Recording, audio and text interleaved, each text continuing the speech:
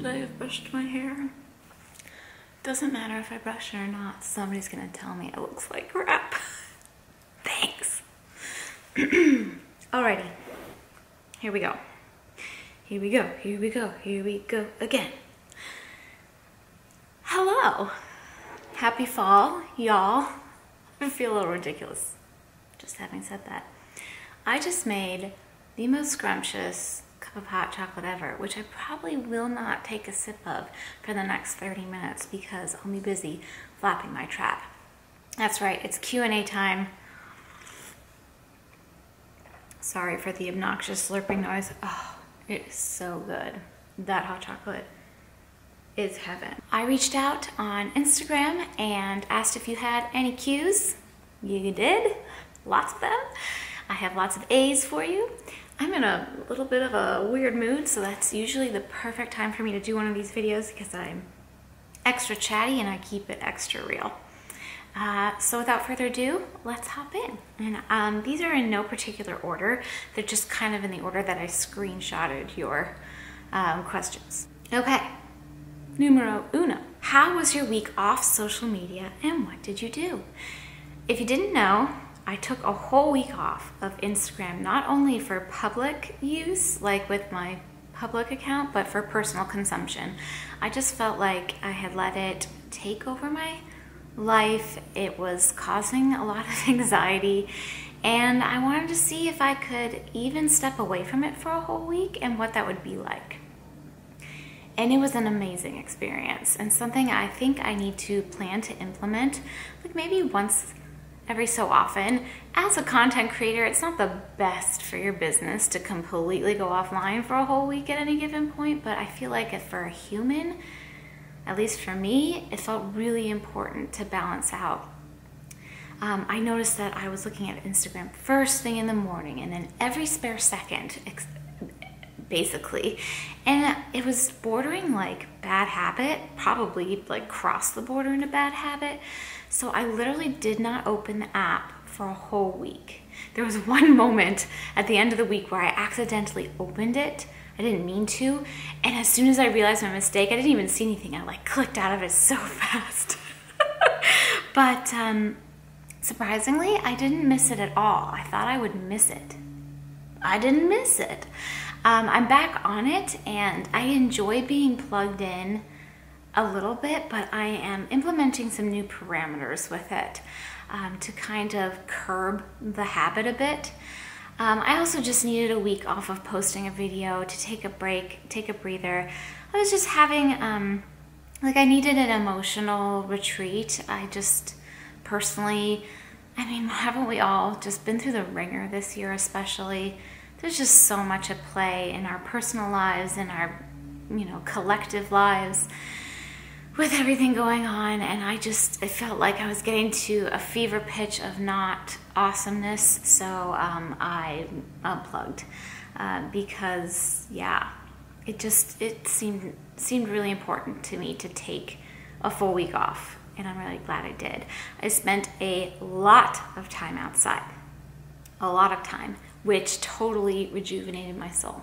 So that was very good for me, and I feel kind of refreshed mentally. It's still, I don't know, emotionally there are ups and downs. Been battling anxiety more, I think most of us have been. Yeah, it's striving to find that balance, to find things that work, right? So that's the answer to that question, I guess. But yeah, lots of outdoor time. This is such a beautiful time of year. October is one of my favorite times of year, and the weather is just, well, not today, but in general, it's been pretty nice. What is your planner system these days? I'm back in a bullet journal, and I'm really, really, really enjoying it. I was in a Bujo for years before jumping back into a traditional planner, and now I'm back in a Bujo. I didn't pick up a planner between March and the beginning of October. I just didn't. I was just pandemic life. I just couldn't plan anything. But I'm happy to be back and it's working really well for me, and I'll probably do an updated view of my planning system pretty soon in the new year. What things do you do that you have found helpful with anxiety. As I mentioned, the anxiety has been on the uptick lately, which is unfortunate. I have worked so hard over the years, and I am in a much better place in general with it, but it's just this, I mean, 2020 is trying us, isn't it? So I can't speak for everybody, but the things that I find that work for me when I'm getting really, really in my head, take a bath and watch something soothing.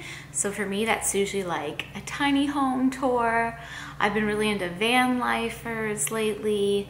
Anything where people are like organizing small spaces or traveling in their small spaces, exploring the great outdoors have been really soothing to my soul. Other things I will do is play the guitar or the piano. I find that playing an instrument really calms me and recenters me, and any mind-body movement, which have been limited a bit lately because of various injuries, but one of my fallbacks is a very gentle yoga practice. If I'm really, really trying to stay off my feet completely, yin yoga is great. Because it's a deeply relaxing practice that's very beneficial. It targets the myofascia, your connective tissue, and it's very gentle on the body, but pushes it, and it really just centers me. So those would be my go-tos. Also, making a cup of something warm and tasty, whether it's a latte or a fabulous hot chocolate or just a really yummy cup of tea. What's your favorite outfit to wear for fall? I really love vests. I got into vests last fall. I was into vests as a younger person, like in college, I feel like, and then I stopped wearing them for a little while. I'm back. I bought a couple from Vineyard Vines on clearance last fall, and I just bought a new puffer vest from REI that was marked down from like 50 or 60 bucks to $16. That felt like a really good find. They make me feel so cozy without like restricting my arms. If I'm wearing like a lot of layers, I get kind of weird. I don't know, I'm a weird person, but I love a good vest. So that's definitely my favorite outfit, would be a vest and like comfy pants, and some sort of soft shirt. Why and how did you decide to join the workforce? So if you're not familiar, Work is a cardio dance fitness program. I really need to get down how to describe that better now that I'm a certified instructor. It's something that the program I came across years ago, right before I got pregnant with Charlotte, actually. I started doing work classes at my local gym, and I fell in love with it, and then I got pregnant, and it just was too high impact for me in my pregnancy, and I stopped going, and I didn't go for like years and years, and then I started going again late last summer, I think it was like early last fall, and I fell in love with it. And it was when I was going through a really tough time personally, kind of the beginning of my separation, and it was just so empowering for me to just dance and have fun and not be in my head for a minute. And a really great workout for me. I tend to get very like into it, so you can kind of amp it up as much as you want in terms of like cardio fitness level and how much impact you make it. And I just fell in love with it. It did so much for my headspace during that time, and I continued to do it throughout the past year. And I just find that there's nothing that makes me smile so much, even when I'm having like the worst day ever.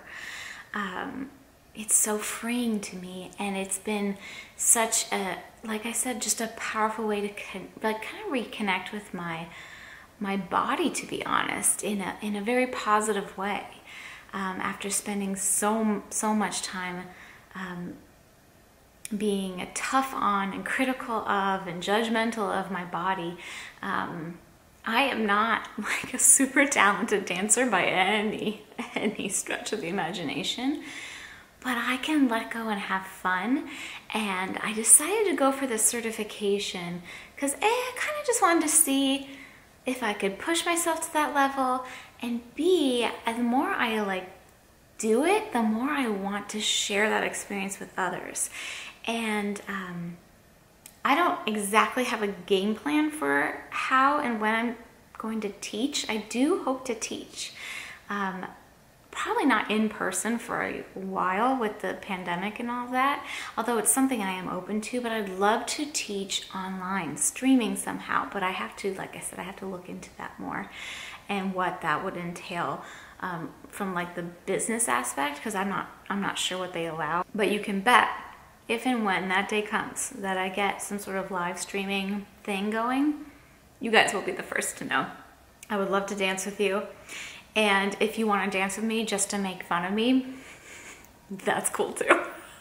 Like, it spreads joy, you know? It spreads joy. Anyway, if you want to know more about work, I'll put a link below. You guys can check it out. It's just such a fun program, and it's very easily accessible now online with all of the streaming classes and everything. Do you plan to keep Ross as your last name when the divorce is final? Yes. It never occurred to me once to go back to my maiden name. Ross has become my name. I've been a Ross for 15 years. My children are named. I kind of just want to have the same last name as my children. Now, that's not to say that I don't know if I'll remarry, but if I ever do, it's not to say that I wouldn't change my name in the future, but for the future that I can predict right now, which does not include marriage because I'm not even dating anybody at the moment, I'm going to keep Ross. It's my name.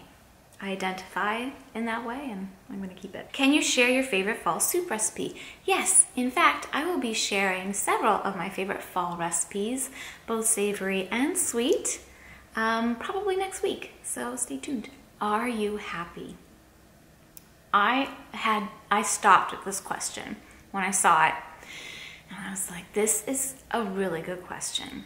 First of all, thank you for asking. Thank you to everybody for asking any questions. I appreciate it. Even the people who left rude questions. It's all right. I'm just not going to answer those.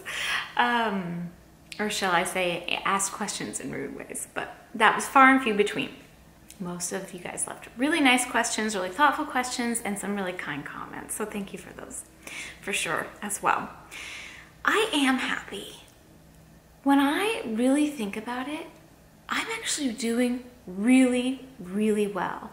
I'm happier than I have been in a while. And I think that is an indication that I am in a good place. In both physically, I love my new home. In terms of my decisions regarding my marriage and all of that has unfolded with that, they were all the right decisions, and I am happy. I love my children. I am so blessed by my family. I am so grateful we are all healthy and well.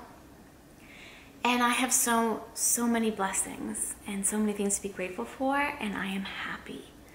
But I am also struggling. And I think it's taken me really until now to fully appreciate how it's possible to be like happy at my deepest core level, like to be happy, but to also be struggling emotionally at the same time.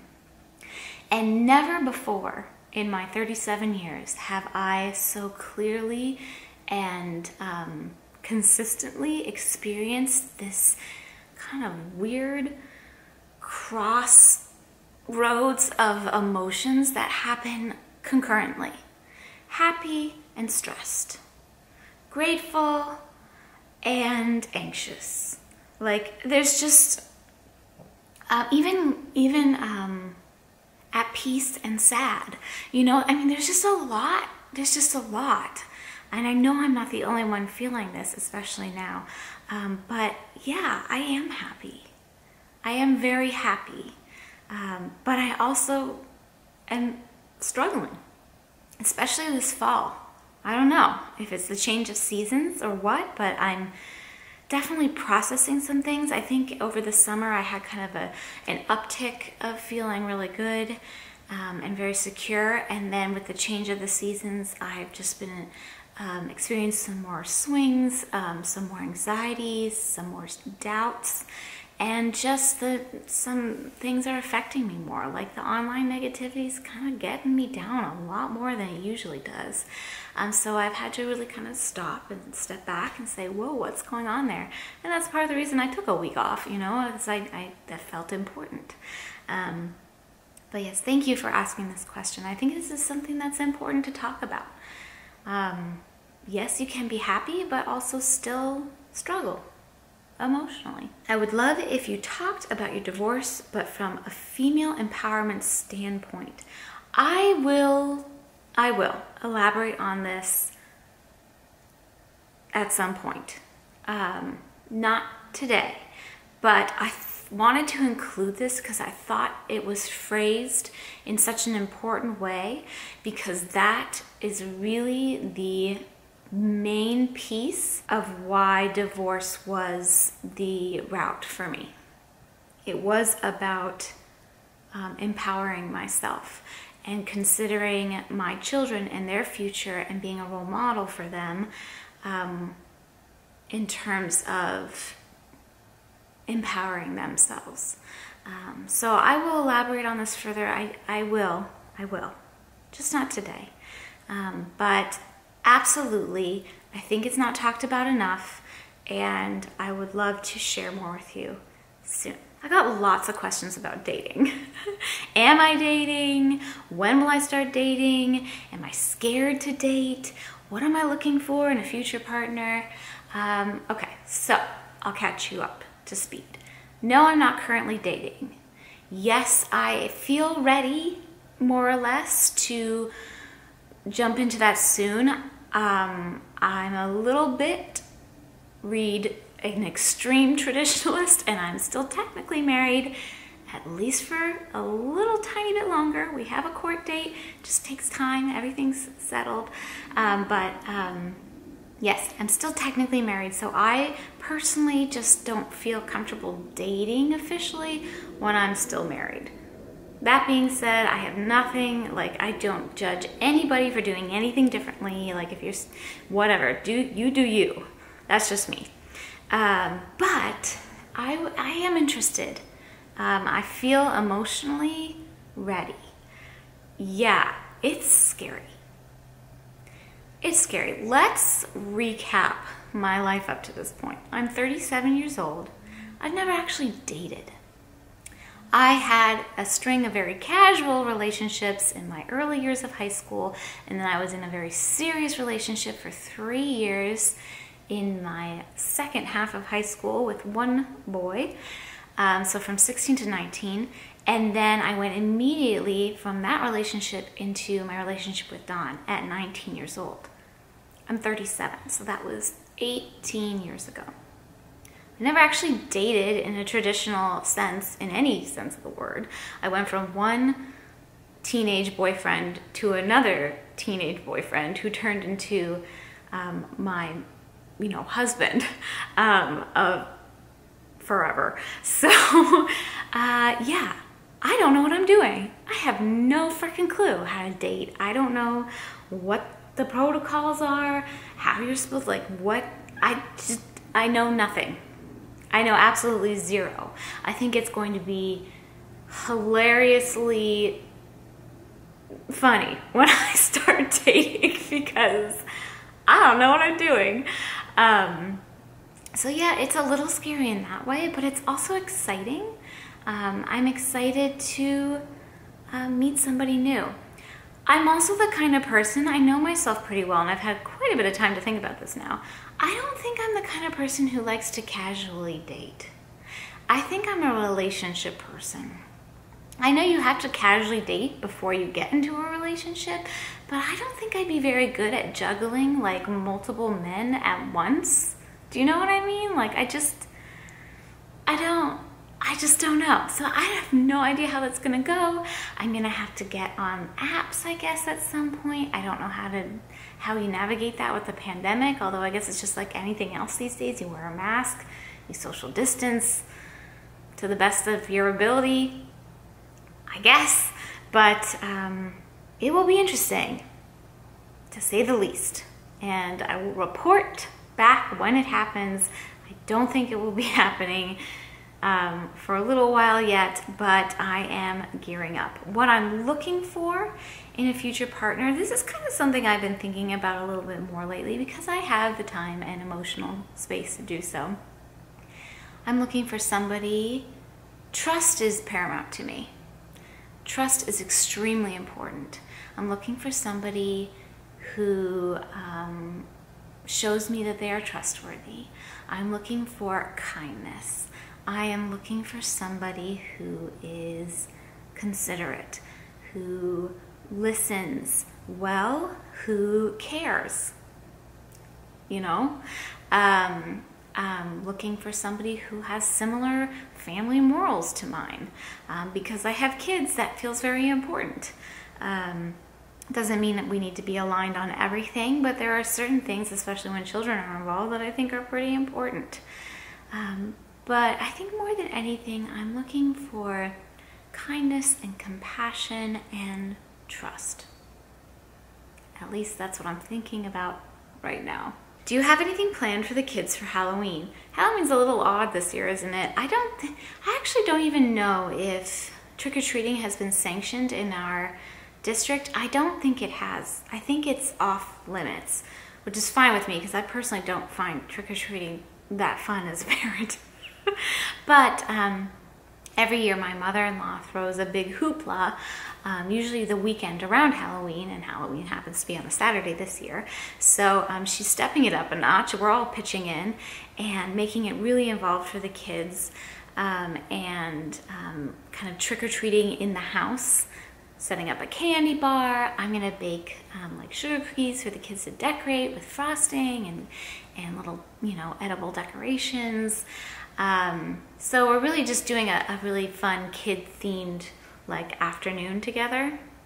And that's how we're approaching Halloween. Luckily, my kids have great cousins that, you know, we have been in the COVID bubble with.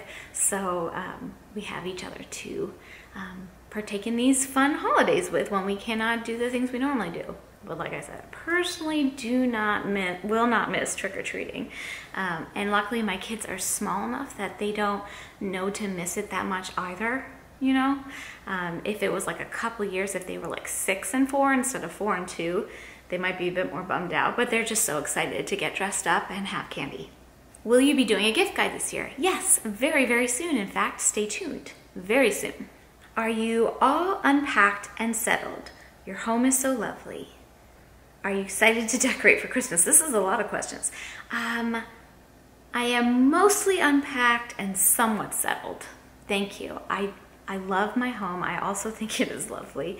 I'm just not in a rush with it. Our bedrooms are all set up, more or less. Mine a little bit less, but the kids are all set. In fact, their last piece is, I still want to get them curtains for their rooms. They have blinds, just not curtains. I guess that's the last thing, and I have a mirror. I need to have it, but I need to hang it in Donnie's room.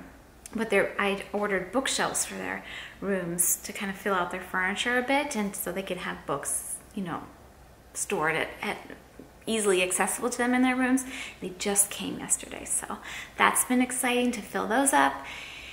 But it's just gonna take a little more time, especially because I'm not rushing with like furniture and decor and stuff in the other areas of the house. We have our kitchen is set up. We have a couch here in the family room now, yay, and the bedrooms, and those are the main things. So yeah, we'll get there eventually. And am I excited to decorate for Christmas? Yes. And also, I'm not sure, because the house is not going to be fully furnished in time for Christmas, which is fine, it's just not. I feel like I feel like this is kind of gonna be the in-between year with decorating. I'm just gonna pick and choose from the things that I have, which I have plenty to pick and choose from. I'm planning to get rid of quite a bit of the Christmas decorations, to be honest, but we'll kind of make do with the things we have. But then next year, I'm hoping to go all out, maybe get a few new things and really, really decorate it like very purposefully. I don't know what the right word is. Speaking of Christmas, so many questions about Vlogmas. Will there be Vlogmas? Am I gonna vlog? Will I do Vlog-a-days? Will I do... Here's what happens. Every fall, I start getting really excited about possibly vlogging for the holidays. And then the last few years, I've just been too emotionally overwhelmed by life. But I'm excited at the concept, so we'll see. Maybe. I'm sorry if that's like a really annoying answer. I just honestly I don't want to make any promises one way or the other when I really don't know. I really don't know. I will tell you that I love the idea of it. I'd love to do it again. I think it's so much fun. It's a lot of work, but it's so much fun. I just need to honor where I am emotionally, and I can't predict that right now, even like tomorrow. I don't know, you know? So I'll let you know. I don't know. I will definitely do a Christmas decor tour, for sure. And somebody asked about December daily flip through. I plan to do that for sure. I'll do holiday related videos with or without vlogging. I'm not sure. Do you sleep well? You always look really rested. Thank you. That makes me feel much better about my makeup application skills because I am not well rested. My sleep has been shit. Sorry for my swearing, but it's been absolutely horrible over the past year. I think just with anxiety, I'm finding it very hard to go to sleep. Once I finally turn out the light, I find I can go to sleep, but it's like I can't bring myself to get in bed and turn out the lights until it's way too late, and then I still wake up early. I have little kids. Haven't been waking up at 5, but I've been waking up at 6 still, and not going to bed till 12 or 1, and in 5 or 6 hours, well, it's enough to get by. I don't think it's enough for anybody really to be super well rested. So yeah, I'm trying to trend towards going to bed earlier. It just hasn't been happening. Ironically, even though I'm not sleeping a lot, I feel fine for the most part. Although I'm sure there is some effect there. It's probably feeding the anxiety that I'm not sleeping a proper 7-8 hours. So it's something that I should really work on, I guess. But I don't know. Being a mother, I mean, any of you who are moms or dads or whatever of little ones, you know, your body manages to get by on very little sleep for years. And both of my kids sleep great now for the most part. Donnie he still wakes up occasionally, but not very often, kind of in the night. He's 2.5 now, but I mean, I have much more room for sleeping. I don't know. I can't bring myself. I think I turn out the light and my brain, I'm like afraid of my brain. And that's where we're gonna end this video. I hope you guys enjoyed this Q&A. Thank you so much for hanging out with me today. I hope you had something delicious to sip on while we chatted. I'd love to know how you're doing, if you care to share. I love connecting with you guys. And I'll see you real soon. I've got, like I said, the fall recipes video coming, I think, more or less. And holiday stuff is in the works too. And I will be sharing some more organization stuff as well. We're gonna get into the office and unpack it and organize it together, because I think that would be fun. All right, friends, thank you for watching. Take such good care of yourselves. Remember, you cannot pour from an empty cup. Take care of yourself. And choose kindness where you can. Cheers to that.